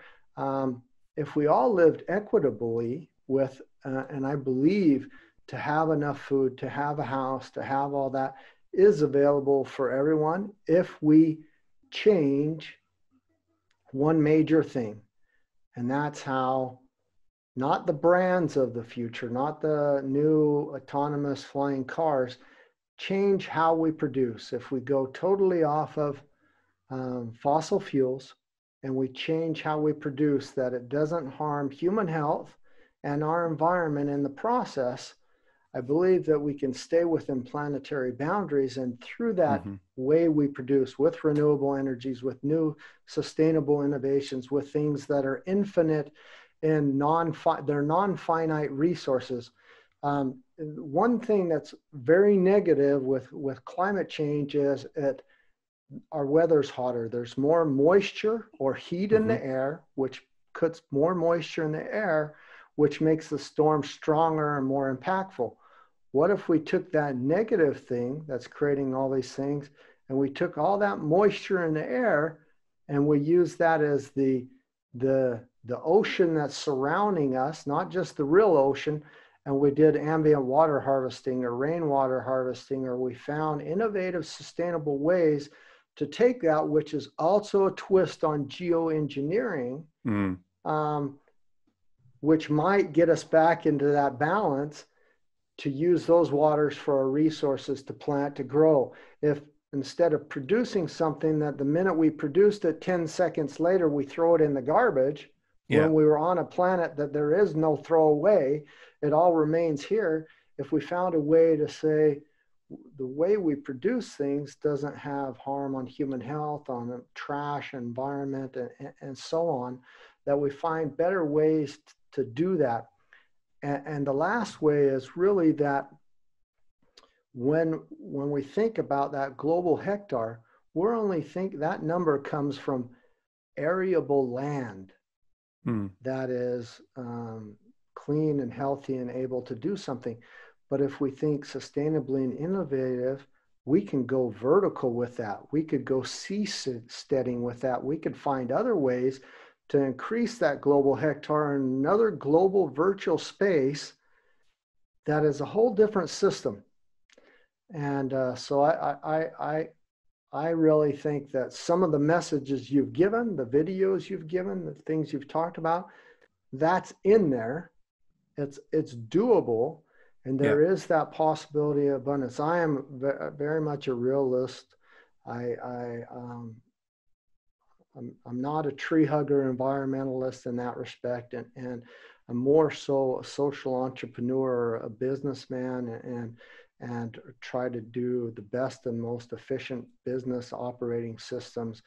And I've realized over the years, from a standard business model to a resilient or sustainable or ESG business model, it's a much better operating system. You reduce the cost of goods sold, you increase your profits, you are able to pay your employees over time, you have resources, but it's a much different business model. It's a platform infrastructure business model that's resilient, and it helps people in all different walks of life. And that's kind of the view I take. And the shift I'd like us to see, I've seen it in the last 5 years, that all top 10 major corporations in the world have all shifted to a platform business model where ESG is deeply ingrained in that. Their model, even if they're a computer company, has a food section, a sustainability section, an energy section. That, they are doing the complete system because it's an organization, an organism that's working homogenically or holistically together, that really solves these global grand challenges. I appreciate you bearing with me with my answer, or my little addition to your "what does a world that works for everyone look like for you?" That's great to hear. Do you have any questions or thoughts or ideas that you want to ask me before I give our last wrap-up question? Obviously, it's very interesting to see how your career's mapped out, and I know you were trained by Al Gore initially on his program, and we talked about the Michael Moore film that was released recently, and it was a little bugbear for me, and I did a little response video to it as well. And one of the things that that Michael Moore threw at several people in the climate activism movement, including Al Gore, was this suggestion of somehow profiteering or collusion almost with the fossil fuel industries, and that it was all some kind of sham, which is not an opinion that I share, and which is what I made very clear in my response video. But I wondered if, and I didn't really touch on Al Gore in my response video, really. I was looking more at 350.org. But I wondered if it'd be interesting for me. I've never had the first-hand opportunity to talk to someone that's been so deeply involved in that organization, for you to really, help me understand, hopefully, why that's not the case, and what your perception of that is. I'd love to. So that Michael Moore video, your video response to that was eloquent, and that's initially how we came into contact. And I thank you for clarifying that, because I sent that out to everybody in the Climate Reality Project because of the very negative things they said about Al Gore, and mainly about renewable energy. It's just a distorted view. And you mentioned this, it was like taking such old footage and then twisting it in the wrong way. There are a lot of bad things about the renewable energy transition, and some things that have occurred. So there's a stark learning curve, and Al Gore addressed this, especially biofuels and these, what's that, how negative that is, even though at one point he was just like 350.org, came out at one point, said how great it was, and then said, oh, this is not really what it was purported to be. I was fortunate enough to be one of the early people to be trained by Al Gore as a climate leader, a speaker, a mentor, and I've taught many people with him along this Climate Reality Project to become a climate leader, which is a 3-day course where basically Al Gore gives his presentation 3 different ways to give people an education on how to understand the facts, how to present climate issues, and then empowers everyone with his own presentation and to become part of the Climate Reality Project, to go out and educate and spread the word about what's going on in this respect with climate change. Al Gore, was for a long time a politician, but he's always been very involved in the climate because of a professor he had when he was going to university that was his mentor and inspiration. What a lot of people don't know, he's also vegan, and up until just recently didn't speak a lot about food and agriculture. Because that was going to be one of my questions, actually. Yeah, he just felt he was ready, and also because even though he was vegan, he didn't always reflect it. But he is also with Generation, one of his companies, an Apple investor, a Tesla investor. He's involved, first and foremost, he's a businessman, and he does a lot around sustainable investings and investing in our future. The big way where he got a lot of money was Al Jazeera. He used to own the company Al Jazeera and sold that, a big media outlet, which is seen as also very controversial, the type of things they did and that. And so one thing that's come up for us both recently that we've always had to deal with is that we're not Greta Thunberg. And what I mean by that is Greta Thunberg is not only young, but she's innocent. In some respects, she's not a true child, but yes, she's a true child with a little bit of a disability and has that innocence, and she doesn't have the age and the wisdom and the experience of our world, because, and by all rights, that's fine. But she grasped the message in an early age. Al Gore, used to be a politician and governor, and then he used to, as a businessman. And so there's, if you want to find something wrong, by all means, you're going to find something wrong. There's baggage there, He's had a lot of life, and he came from his family ranch as a tobacco farm at first, and then went to an Angus cattle farm. And so, and that was just where he lived and how his family grew up and how it evolved. And so that's also, so you could say, well, he's talking about food, but he used to be a tobacco farmer, and then he's an Angus beef farmer. And, there's so many things where if you want to point a finger or say he's not perfect, you can. The message is clear. He's been around at all the conference of the parties, the COP initiatives forever. He's a member of the World Economic Forum, and a fabulous voice for climate change. And so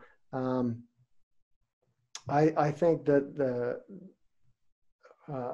if you want to cherry pick, which Dr. John Cooks talks about in his Misinformation Cranky Uncle book, you can cherry pick and make anybody look bad. You can make me look bad because I'm hairy, old, and I did things before. But that's not the point. The overall message, the general direction, the things that he's done for the climate has been absolutely fabulous. The people he's trained and the awareness and the amount of money he's put into helping us progress to get a better future is there, and it continues. And I don't think he'll ever give up that fight. But he has a lot of baggage, just like I do. I'm sure, like you do as well. We're not rosy. We don't have that innocence, and so it's a little bit harder for someone, especially with pre-built-in biases or noise, is just going to look for something wrong, and they're going to find it because we're fallible, non-perfect humans. That brings up something that I want to touch on as well. So I mentioned Greta Thunberg, fabulous, but I want our world to know that there are many other youth climate activists that have been around for a long time. Well, not the first, but one very big one was Severin Suzuki. She spoke in front of the, it wasn't the COP then, but it was the Rio conference, which is a pinnacle conference for the United Nations. And she spoke in front of the entire General Assembly Congress at the Rio Summit, and gave a very eloquent and hard-hitting speech to them. And she is still, to this date, her and her father, staunch climate activists, and have led movements of indigenous peoples and actions around the world. In Germany, there's a Felix Finkbeiner, who's a fabulous climate activist. He has a Plant for Planet, organization, Plant for the Planet, planted almost millions, hundreds of millions of trees already. I think it's in the trillions already of trees, and done these fair trade chocolate bars. For every chocolate bar that's bought under fair trade, one tree is planted, all sorts of fabulous things. And he did Stop Talking, Start Planning movement within the UN. He has trained more climate leaders to speak about the climate than Al Gore. He's trained 82,000 youth climate leaders, and planted all sorts of trees. So hard action for the youth, and there's many, many more out there I could speak about. Thunberg is the rock, the pinnacle. She's moved millions of people, and also written a book and done some fabulous things. But this climate issue is not a new thing, and Al Gore is the proof of that. It was around before him. It's been around for a long time. We need to quit talking about it and start acting and making these changes. And that leads perfectly. I don't know if I answered in your question. Did I kind of answer it? Yeah. And it was kind of where I was at anyway, Mark. I mean, I've watched a video of Al Gore in Congress in 1985, I think. And the same year, James Hansen gave his testimony to Congress. And you're unlikely to see a more passionate and fired up and honest man who's angry about what he sees before him than that video. And it's on YouTube. People can go and find it. And they'll understand what I mean when they watch it. So I don't think I ever had any doubt about the fire in his belly. And actually, I watched another video from maybe 6 months ago at the age of, 71, 72 now. Same fire, same passion, same anger, really. I think he was in front of something like the World Economic Forum. So that was the man I see, the passion in the man that I see. And I was just wanted to hear from you, your personal, He's given several TED Talks. He spoke at the World Economic Forum. He's spoken in front of the UN. He's been doing this a long time, and he is passionate, but he's also a fallible human. I'm sure he has made some investments that he thought at one time were very good, and then turned out to be not a very good project or a step in the right direction. And he's quickly learned from those mistakes and pulled back and changed those investments or things he's doing. But there is definitely no ulterior motives or anything in his, all his climate reality trainings that he's done are all free to those who attend. You just have to find a way to get there and attend. And now they've switched it to an online version, and it's a really good start to kind of get the basis to be able to talk about the message. I used to be the Germany and Austria country manager or country coordinator for his Climate Reality Project, and trained numerous climate speakers and leaders how to speak on that. And so there's it's hard pressed for me to find too bad of things there, but I do know about his history and his past and his reputation, and it's really beyond approach. So well, thank you for that. I appreciate it. That leads me to the last question. Is there, for our listeners, is if you could go up to every individual in our world individually and one-on-one, give them Dave's message or one sustainable takeaway that would empower them or change their life, or give them your vision of what a key thing to do would be, what would that be? What's Dave's message to those, if you had that captive audience to go up to each individual and say, hey, I want to tell you this one thing, and hopefully it'll affect you like it has affected me? Can I tell you two things very quickly? Tell me four things. I just well, it might be three. We'll compromise at three. Number one, confront issues. And as I said earlier, that's the thing I've learned probably more than anything else in my life. James Baldwin, who was the civil rights activist in the 60s, said, not everything that is faced can be changed, but nothing can be changed until it is faced. Those are words that hit home to me. That's number one. Confront issues. Don't shy away from them. They never go away. They just get worse. Confront them now, early, as quickly as possible. Number two, don't let success or failure define you.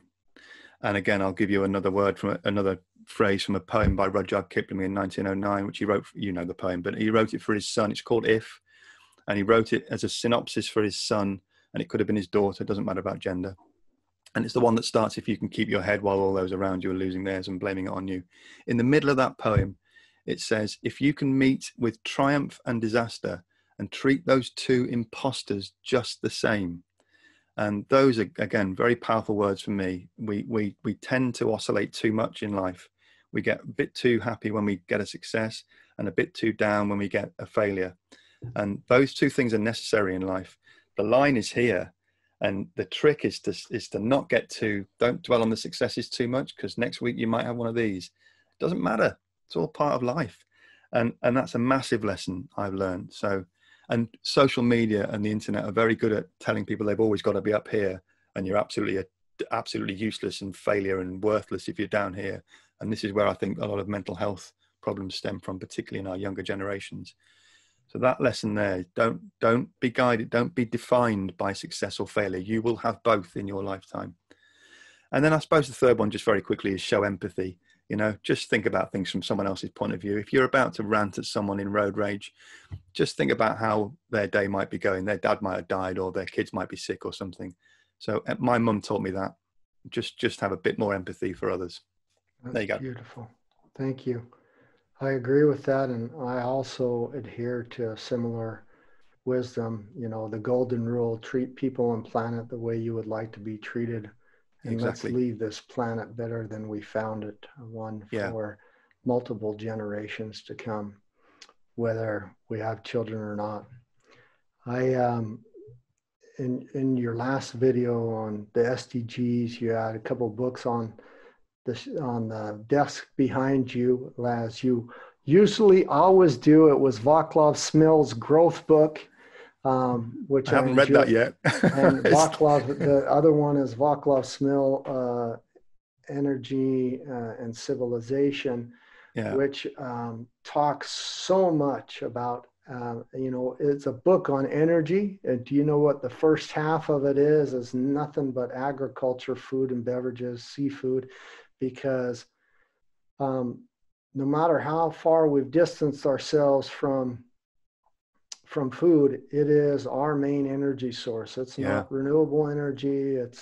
That is our source of battery power. Food is our energy, our caloric intake. It what regulates our body temperature. And it's the only thing that during this pandemic did not get put on lockdown. It still traveled over nations and borders, and saw lots of things occur. And so with that, I hope to see many more books behind you during your videos. And I know you'll always bring us wise wisdom and super critical thinking things. I haven't seen one video, even in the beginnings, that disappointed. And so I thank you for your stewardship and what you're bringing to the world of educating people and empowering them with more knowledge to change our futures. Dave, thank you so much. And I look forward to maybe speaking to you again in the future, and maybe we can collaborate some way.